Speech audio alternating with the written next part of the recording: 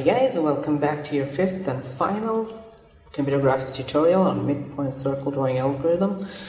And in this one, I'll give you a mathematical demonstration using the second order difference as to how to draw the circle.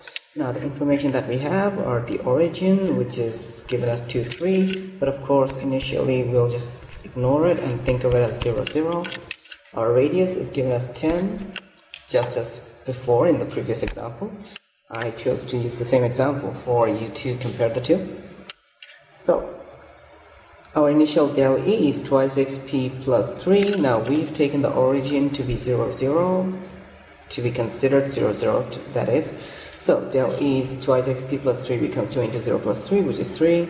And del SC becomes 5 minus 2 into R, which is 5 minus 2 into 10 in this case. And that gives us 20, that's minus 15. Alright? Okay. Now, we remember from the previous video tutorial that on selecting E, we shall increase D by del E, increase del E by 2, and increase del SE by 2. On selecting SC, we will increase D by del SE, increment del E by 2, and increment del SE by 4. And our initially D start is 1 minus R, which is 1 minus 10 or minus 9. So our initial values are x is 0, y is 10, del E is 3, and del SE is minus 15. Okay?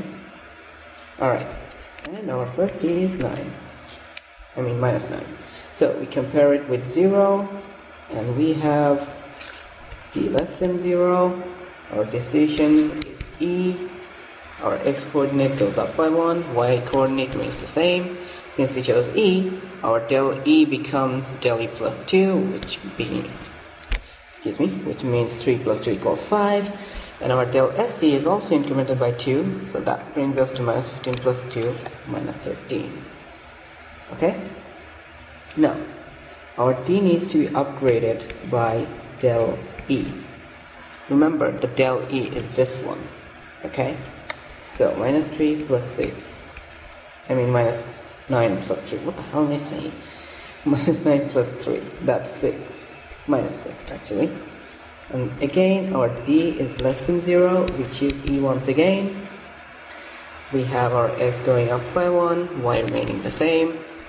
So our next D value would be minus 6 plus 5. Okay? Minus 6 plus 5. Now of course we have to increment the del E by 2. That makes 5 plus 2 equals 7, and del SE becomes minus 11. Minus 13 plus 2 equals minus 11. So once again this becomes minus 1. We choose E since D is less than 0 once again. Okay? Our x once again goes up by 1, y remains the same. Del SE goes up by, del E goes up by 2, and del SE goes up by 2. Okay? Of course, our D would be incremented by del E, this del E, that is, always the previous one. So minus 1 plus 7, that brings us 6. Okay? Finally, D is greater than 0, and we choose SE. So our x becomes 4, 3 plus 1, y goes down by 1, 9. Our next up D would become 6 plus del SC, which is minus 9, right here. So 6 plus minus 9, which would give us minus 3. Now before I go on, I better update these as well. Del E becomes 11, 9 plus 2, and SC, del SC that is incremented by 4, so this becomes minus 5. Okay? So we have D less than 0 yet again, and we choose E. Our x coordinate goes up by 1, y coordinate goes down, no, y coordinate remains the same because we chose E.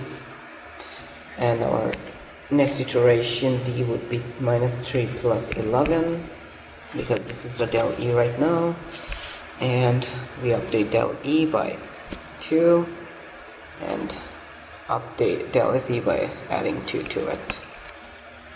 Okay, and this gives us 8.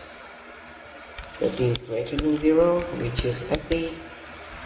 Our x coordinate goes up by 1, y coordinate goes down by 1. Our del E is incremented by 2, and del SE is incremented by 4. So, in the next iteration, we have d plus del SE, but the del SE was this one before the increment, so it will be 8 plus minus 3, or 5. D is still greater than 0, we choose SE, x coordinate becomes 7, y becomes also 7, del E becomes 17, del SE becomes 5. Okay? So, once again we increment our d, which would become 5 plus, remember the del SE was 1, so 5 plus 1 equals 6, our d is greater than 0, which is SE, x becomes 8, y becomes 6, del E would become 19, and del SE becomes 9. However, this doesn't really matter anymore because our ending condition is reached. Our x is greater than y at this point, so we've already crossed the first octet. So this is our stopping condition, remember? So we don't need to go any further. And one more thing we have to do is, remember the origin was at 2, 3, so the abscissa was 2, and the ordinate was 3. So add the abscissa to all the x values. Okay. That will give us the correct x coordinate to all the pixels, and add the ordinate to all the y values. See? So that's about it. Now you have all the x and y coordinates for your pixels, which are starting at 2, 13, and going on to 3, 13, 4, 13, 5, 13, and so on. These are the pixels that you need to glow in order to draw the midpoint circle algorithm. I mean, in order to draw the circle using the midpoint circle algorithm. So that's about it, guys. We are totally done with midpoint circle algorithm. Everything that it had to cover, we've already covered it. So that's about it. And in the next tutorial, we'll be leaving the circle drawing behind, and we'll start on something new. Okay, so until then, stay safe. See ya.